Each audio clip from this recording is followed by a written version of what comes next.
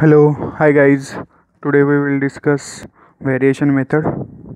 Okay, as you know, what is variation method? Variation means it's a change, nothing else. Variation. Now we will discuss about what is the variation method. The statement of variation method is like just suppose a system suppose a system having Hamiltonian operator H is time independent and the lower energy state that is ground state energy is E.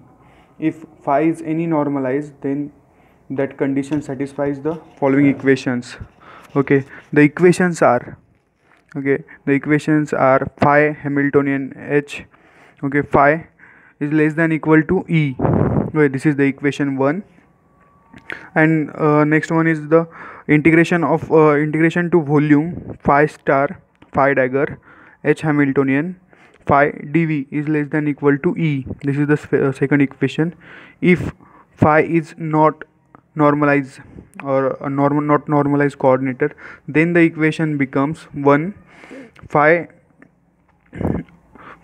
Hamiltonian H, then again once again phi upon phi get phi is less than equal to E. This is third equation.